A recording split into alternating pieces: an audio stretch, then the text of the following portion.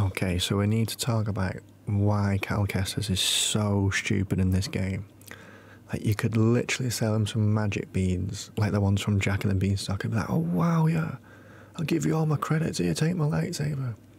Like, he's so dumb in this game, it's like, this scene that you're watching here is painful.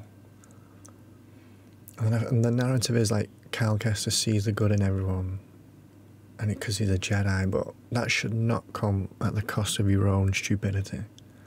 Like, Cal has to be stupid to not realise that this guy is a bad guy. And he's not a child, this is a full-grown dude with a dude's beard. Like, if Cal didn't know who Darth Vader was, Darth Vader would be like, hey, girl, do you want to come to my Star Destroyer, there's free ice cream? And Cal would be like, wow, there's free ice cream, it must be true because no one would ever lie to me, I'm a Jedi. Do you know what I mean? He's that dumb.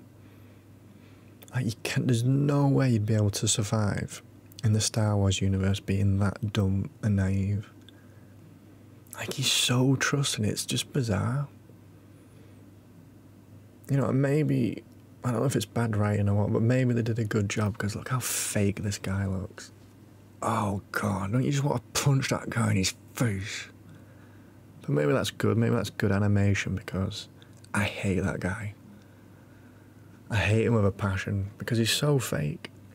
And it just boggles my mind how Cal can't sense the utter fakeness in him. Oh, guess what, he was a bad guy. Just still, you know, like, you know, the bad guy that was obviously a bad guy. The only thing this guy's missing is a stormtrooper outfit. And Cal's, I just don't get how you can't sense it, or he doesn't realise it. Why doesn't that grenade kill him, by the way?